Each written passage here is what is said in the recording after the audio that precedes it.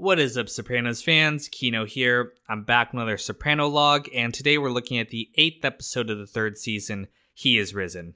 Now, real quick before we get into the episode, I just want to acknowledge that I'm aware that sometimes these Soprano logs can be pretty heavy on the plot summary. I try to do analysis when I can and talk about elements I think people might not have noticed, but sometimes the episode doesn't give me a whole lot to work with. And again, these Soprano logs are meant to be recaps for people who haven't seen the series in a long time or might have forgotten what happens in each episode.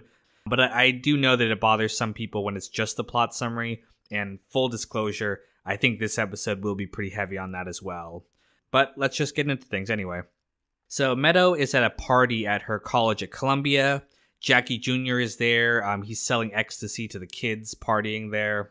He gives her some for free, and then they end up making out and going back to her dorm room. But she passes out before anything can happen. So Jackie Jr. just kind of leaves her there. At the casino, Ralph is gambling there with the guys. Tony shows up and everyone goes to greet Tony, but Ralph stays at the gambling table. Again, kind of a disrespectful thing to do when the boss shows up. When he does go talk to Tony, Tony offers him a drink and Ralph turns it down. Again, something that's disrespectful when the boss offers you something. And we can tell there's still a lot of hurt feelings from when Tony punched him after he killed Tracy. So there's a lot of lingering resentment there. The music playing in the background is Ghost Riders in the Sky. It's this country western song made famous, at least for me, by Johnny Cash. But I think this is a different version. But it gives the whole scene kind of like a standoff western feel to it. Tony is really conflicted about how he's going to handle Ralph. On the one hand, he acknowledges that he was in the wrong to hit Ralph. He's not allowed to hit a made guy, even though he's the boss. And Ralph, what he did was absolutely despicable. But because Tracy was a whore, there wasn't like a justification. It wasn't someone connected to Tony where he had a right to retaliate. But the action still, really disgusts Tony. He hates Ralph after this.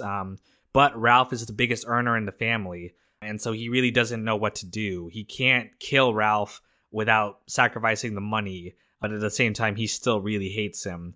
So he's unsure about how he wants to handle it.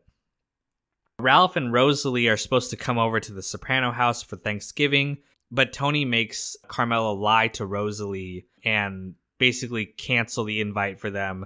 She gives an excuse that her father is sick, but basically Tony just does not want them at the house anymore with all this conflict going on with Ralph. Tony goes to therapy, and he's been accidentally double booked with another patient. There's a woman there. Her name is Gloria Trillo. She's a Mercedes saleswoman, and Tony's just instantly attracted to this woman. She's beautiful, and as we'll learn later, there's kind of a sense of danger about her, a sense of craziness that Tony is attracted to. So he ends up giving her the session, and he comes back later to talk to Melfi.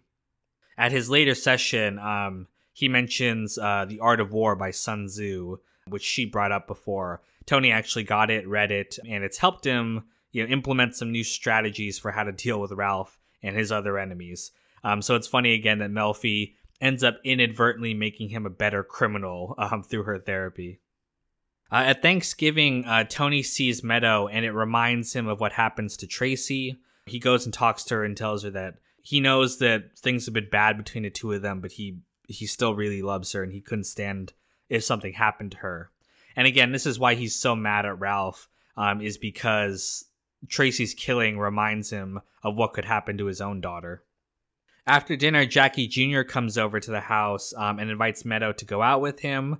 Everyone is pretty happy about this, that a soprano and an April are getting together, except for Carmela. She's a little bit concerned. She thinks they're too young and immature to really be together.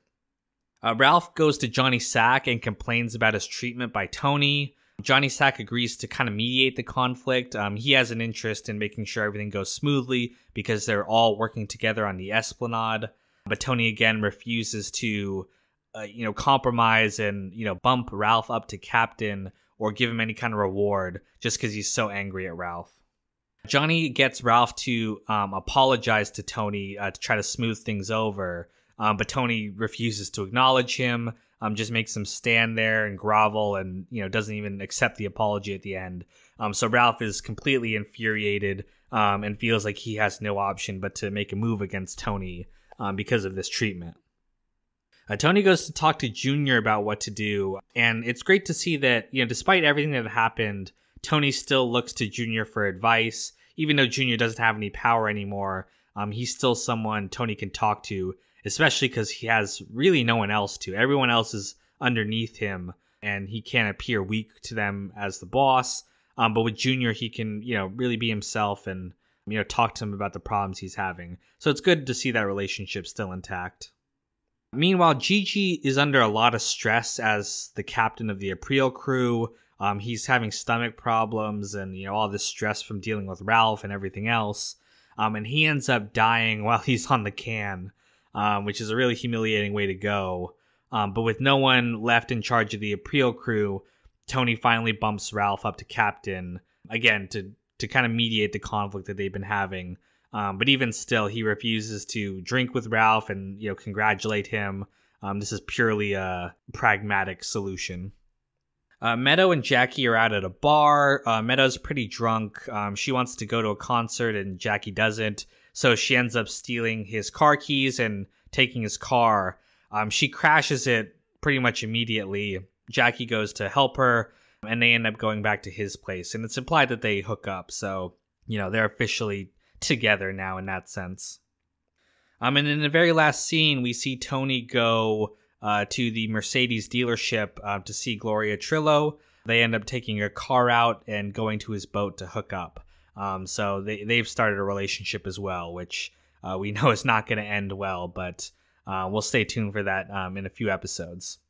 So thank you guys so much for watching. I know this was pretty plot heavy, not a whole lot of deep things for me to analyze here, but stay tuned for the next episode where hopefully we'll have some more of that.